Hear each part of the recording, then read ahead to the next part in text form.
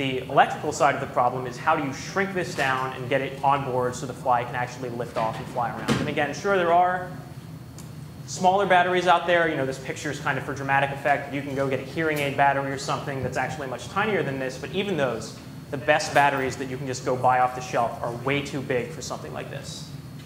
So that's kind of how we build them. OK, so I'm going to move on to how we actually make these things fly. And again, you might think, we know how to make big things fly with things like propellers and jets. Why don't you just build a really tiny propeller or a really tiny jet? But you run into the same problem. You can't just build a super tiny jet. It's not that simple. So even though engineers have been really good at this for about a century, we kind of had to swallow our pride and say, OK, we actually have no idea how insects fly.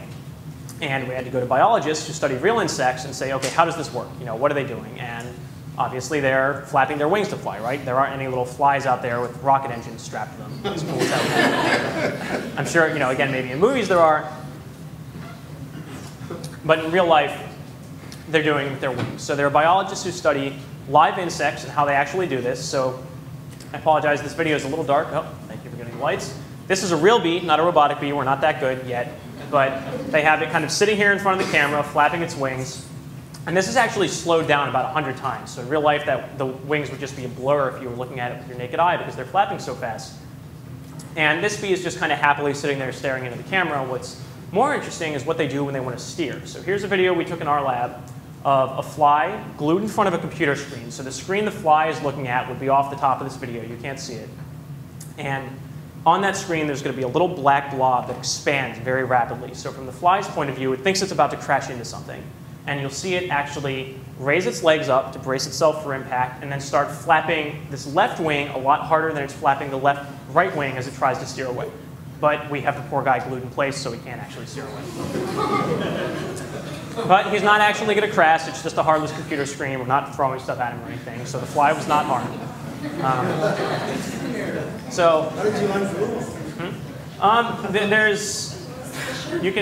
the question was, how do you unglue them? There's another chemical that dissolves the glue that hopefully is not harmful to the fly. I didn't actually do this experiment, so I'm not sure. So videos like this let us study how the wings are actually flapping, what they do to steer, what they do to stay in place. And I don't have pictures of this, but we can also do dissections to figure out how the muscles are working, what's going on in the inside to drive the wings, and then that allows us to build mechanical wings that can do the same thing. So here's two mirrored images of a set of mechanical wings flapping back and forth, kind of like the bee was a couple videos ago. And you know, these wings are kind of fake looking. They don't really look as fancy as the real insect wings. Another thing we're doing is working on wings that look and act a lot more like the real insect wings. So this is actually artificial. The way they make it is kind of cool. They do a three-dimensional scan of a real insect wing, make a mold out of that scan, and then pour a liquid plastic into the mold so you get a three-dimensional replica of the wing. And then can flap it with a robot, not the actual insect. And what we can do then is put two of these wings on a little robot body, and this next video goes kind of fast, so pay attention. The robot's going to start at the bottom, start flapping the wings, not slowed down this time, so they're just going to look like a blur. Sometimes people see this video and don't believe me that it's actually flapping, but it is. And lift itself off the top of the screen after this little intro slide. There you go. So did everybody catch that, or should I play it one more time? Do it again. OK. Last chance, so pay attention.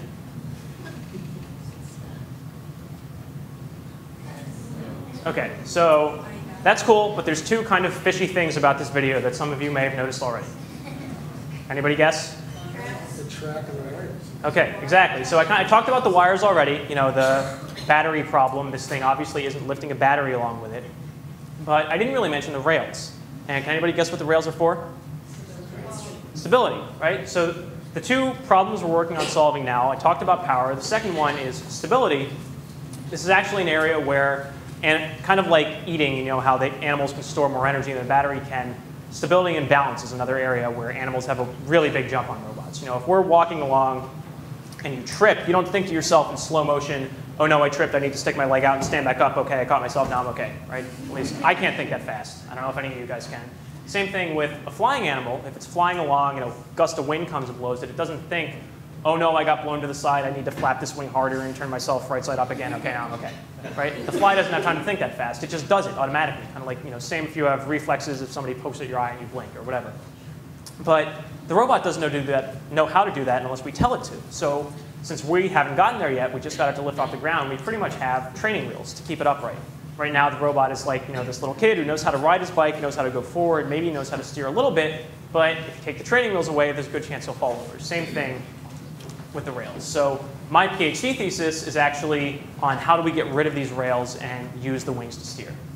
Okay, so I'm going to move on to the crawling robots real quick, and then Becca will talk about our soft robots. So very similar to what we do with the flying robots, the people who study crawling robots work with biologists who study insects that run or crawl and then figure out how to build a robot that does the same thing. So this next video, again, this is a real cockroach, not a robot, scurrying across the screen. The cool thing here is he's running across this mesh with big holes in it, but actually doesn't have to, here I'll play it one more time as I'm talking, doesn't have to think about where it's placing his foot each time. It's not, I'm going to put my foot here, and then I'm going to put my foot here. It just kind of scurries across and has those little spines on its legs that can catch on wherever it steps and just keep going. So we have another graduate student in our lab who's not here tonight who studies how real cockroaches move, how they move all 6 legs, and then build a robot that can do the same thing. And the motion's actually pretty similar. So this goes kind of fast. The guy scurries across the screen. This one's on a loop, so you can see it again. And you notice one issue, the same issue the fly has, is this guy has wires dangling off to provide power for now. It's a little easier to put power on board something that's on the ground because you don't have to lift it into the air.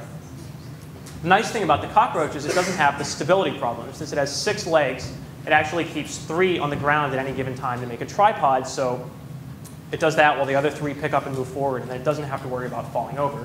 We don't just do cockroach robots, we also have a graduate student working on a centipede robot. This one's kind of caught in a cup so it can't get out, but these guys are really fast, they're really good at climbing, and the cool thing is they have flexible bodies with multiple segments, so they can kind of bend around corners, kind of like that guy's bending up to the 90-degree angle at the bottom there.